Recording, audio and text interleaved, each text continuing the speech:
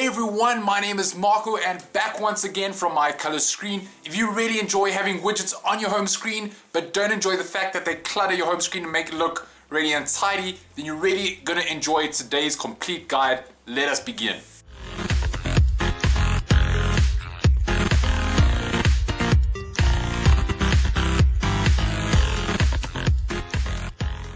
Great, so today's complete guide will be on Popup Widget. Now a lot of people haven't heard of this and the people that have might be having troubles with it, so we decided to do a complete guide to it.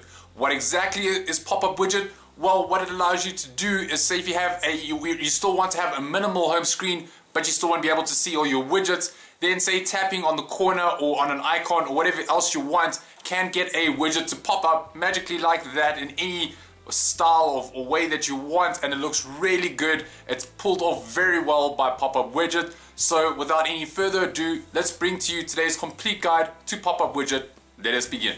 So if we start out with the app, if we just open it like this, there's not really much to it from here. If you have a look at the top, I've already got some pre-made Popup Widget shortcuts that I've created. So what's really nice is that, say if you delete your shortcut or whatever else you delete, you'll still have your custom configuration that you have here that you can use it whenever you want.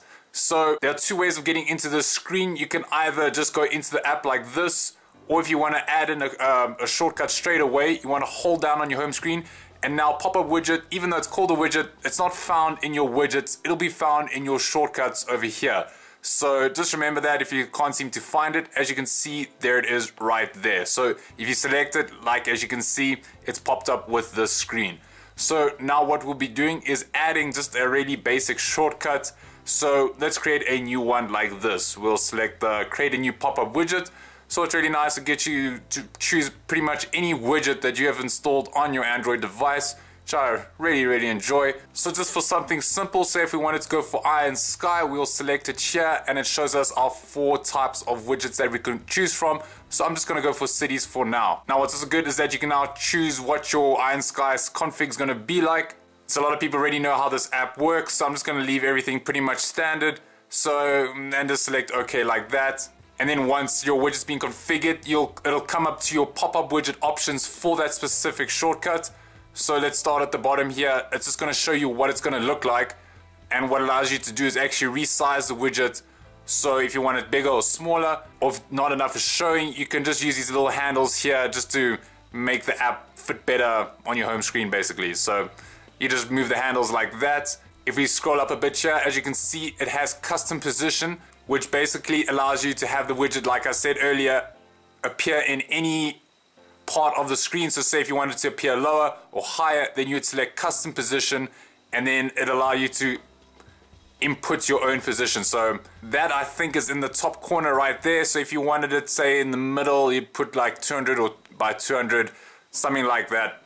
Let's try 200. So I've input a custom position. Just remember that you will be needing the paid version for this setup, otherwise you won't be able, you just get a standard position wherever the shortcut is. Moving up, we'll get to our effect, which is really cool. So say if you wanted to decelerate when the widget appears or accelerate, pretty much whatever you want, they look really cool. Try them out, I really enjoy those.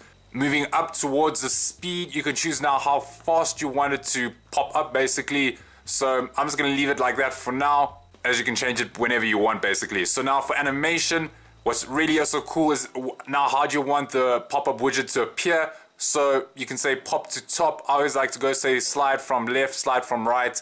There's so many to choose from here, so let's just go to slide from right. Remember, you can always edit these later once you've created this specific widget, so just keep that in mind. Few more options here is auto close and close by touch. I always like to keep these enabled, as say when the widget pops up you can just tap away and then the app will just close itself, or say if you go into another app or something like that. So just keep those in mind. And then you got your background here. I always just keep it standard, as your widget you would have the specific background for that widget. So but you're also welcome to have a solid color or different types of skins as well. So finally we're going to end off with the title. Now this always helps, as like with many of these different widgets, is that you always want to give your individually created widget a specific name. So say if you created eye and sky, I would just say eye, so something like that, and then select OK, just so when you re-importing it you actually know what it was called. So it just really helps like that. and then obviously new widget. If you didn't want eye and sky, you just select new widget, and then you can just start the whole process over again. So we're just going to select back. As you can see, eye has just popped up like this. So now you want to be selecting that eye and sky app that you just created, and it has appeared right here. It corresponds to what the shortcut will look like.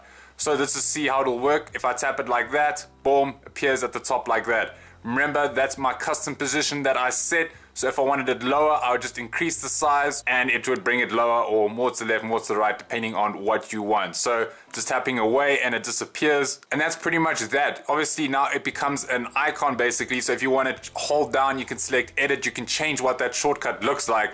So say if you don't want that little eye and sky icon, you can change it to whatever icon you want, depending on what you have on your phone. So that's pretty much the basics of Popup Widget, and pretty much 80% of what this guide is just an easy setup of this Popup Widget. So it's a really good looking widget, but now we're going to move into some advanced features or what it can actually be capable of.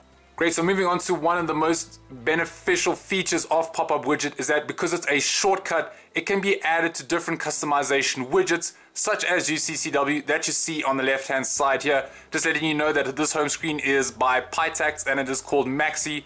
I'll put up the video tutorial in the link below. But what I want to do is customize it slightly, as say you want to have some Popup widgets, say for your RSS reader or for your calls or whatever you want. So I've turned off my lock widgets in UCCW editor, so it'll bring up my editor like this.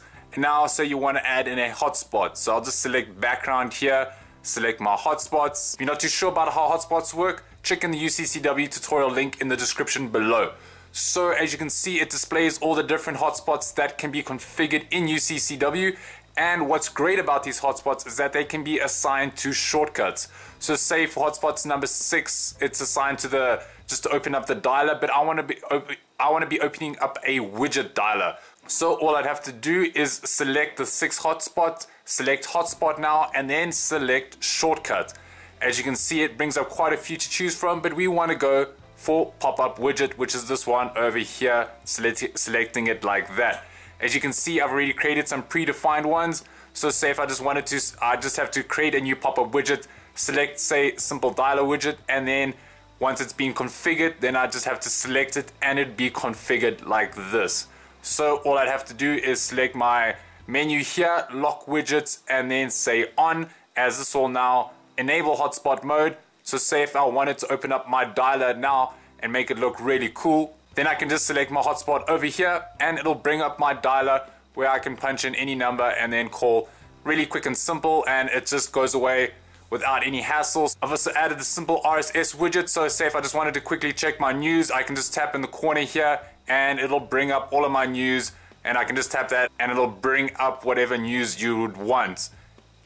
And this goes for any widget that you would want. Say if you wanted just a calendar widget just to see what agenda you have for the day, you can just tap the date and it'll bring up whatever calendar appointments that you would have. And say if you want to get really technical, you can have your Popup Widget open up a UCCW skin shortcut within a UCCW skin. So say when just tapping that in the corner here, it'll bring up another UCCW skin that you have defined for it, and then have whatever UCCW skin you wanted to open here.